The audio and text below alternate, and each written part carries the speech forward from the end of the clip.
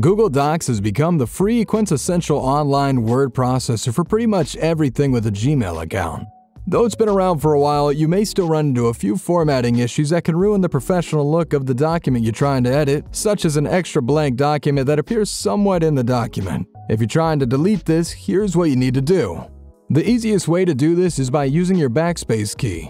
To start, open the document and navigate to the blank page you want to delete. If the blank page is at the end of the document, click on the blank page and hold the right arrow key to position your cursor as far as it'll go. Once your cursor has stopped moving, just hold down your backspace key until the blank page deletes itself.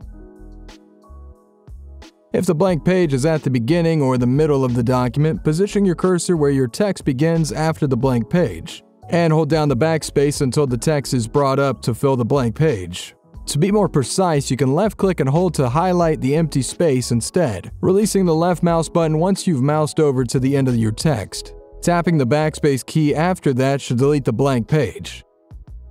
If the blank page was created due to a formatting issue, you could try setting up a uniform formatting by highlighting the affected section, then editing the format using the tools in the toolbar and page setup under File. If that doesn't work, you could clear formatting for the entire document by highlighting everything with Ctrl+A and clearing formatting through Ctrl+\, or by selecting Clear Formatting under the Format menu on the top left. This should clear all formatting from the entire document and will allow you to format it to your liking.